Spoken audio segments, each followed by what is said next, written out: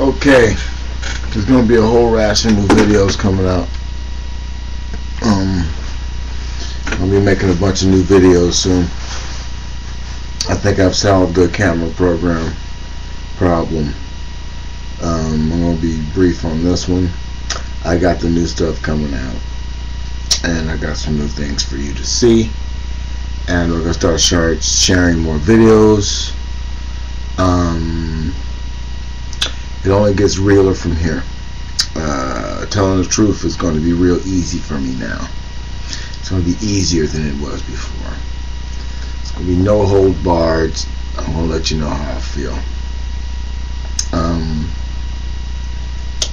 I've said a lot of things to bring you closer, but my family, we're going to get a lot closer. Now, like I said, send me your videos and respond to my videos. I like when I see your face and when I hear from you. Father, you know who I'm talking about. He comes in, he talks, and he's for real. A lot of you are real. Like I said, I need more of you to hook up your webcams and talk shit with me. You know, don't just type it in. I want you to see your voice, and I want to hear you say, you know what, this and that and this and that. Because without you, there won't be any me. It's almost 1 o'clock at night, so I need to take my sorry ass to sleep. I gotta do some acetone in the morning. Acid washing somebody's patio. They got some limestone or some stone shit in. We got to acid wash videos. I'm gonna start doing a lot of editing.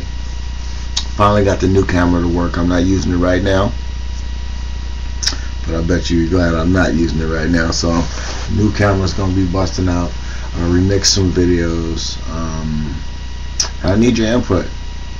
We'll try to bring back the Lonzo show. Try to do that once a week, because there's some things out there that fucking bug me, and I need to get them off my chest every week.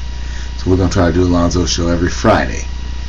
I'm not gonna retitle anything Lonzo Show 1, 2, 3, 4. No, it's just gonna be the Lonzo Show. You have to dig through it, find a new picture.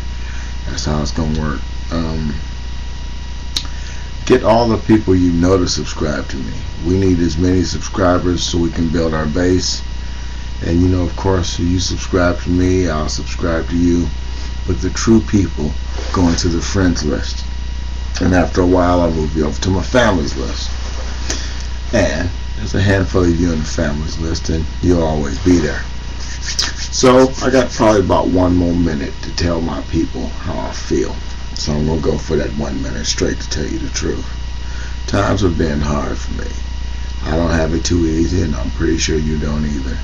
The drama at the fairgrounds continues. I am going to produce a set of videos based on that situations, and I'm going to let that go.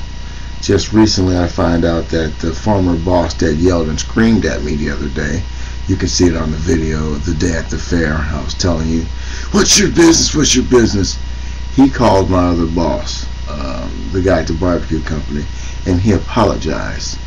He said that he forgot that I worked for him, and he thought I was on the fairgrounds, you know, doing something bad and or stealing. Now this comes from a person that's never known me to steal nothing. Now as a kid I did childish things, and you know, when you're a dumb little stupid ass kid, you do dumb shit. And yes, as a child I stole something. As a young adult, I think I was 18 the last time I stole something. It was stupid.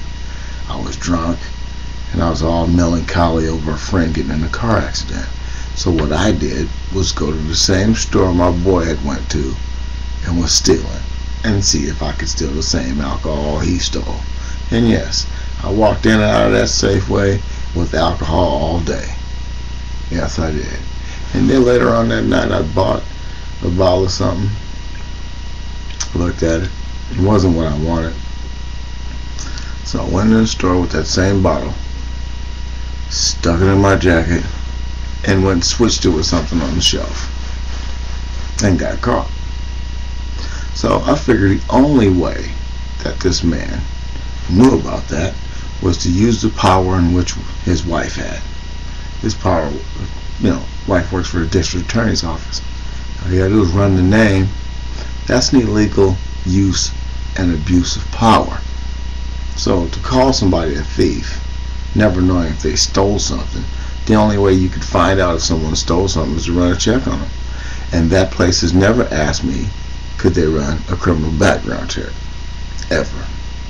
But the last few jobs I've had have ran criminal background checks.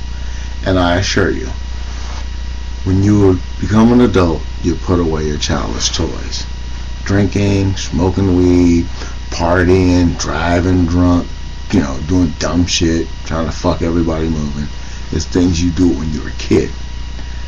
I am not a child anymore. My hair is not receding from puberty. My teeth are not falling out because of puberty. I'm getting old because of life. And life has made me the person I am. Every experience I've ever went through is all in this computer. No, I'm looking at the wrong camera. And the computer works. So, if there's anything bad about me, it ain't no worse than anything else anybody else has ever done. Good or bad, life is life. Shit happens. But an abuse of power is an abuse of power. So if you want to call me a thief because you read somewhere that I stole something as a kid, then fine. I just told the world what I did as a kid. So if you want to bring that up, or try to treat me like a thief, well then, I suggest you run another criminal background check. But this time, don't ask your wife to look through some old ass files. Just go spend the money, go to the Justice Department and get the real one. Okay? So thank you for your time. And like I said, just because you see a person someplace where they used to be, not knowing why they're there now, don't assume they're doing something that you've never seen them do. Always give them the benefit of the doubt. Because before I call you a crooked son of a bitch or something fucked up, at least I'm gonna know. So, since you screwed me over, you showed me no respect. That's how I judge you.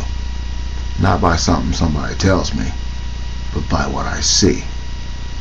Thank you. And you've been tubed.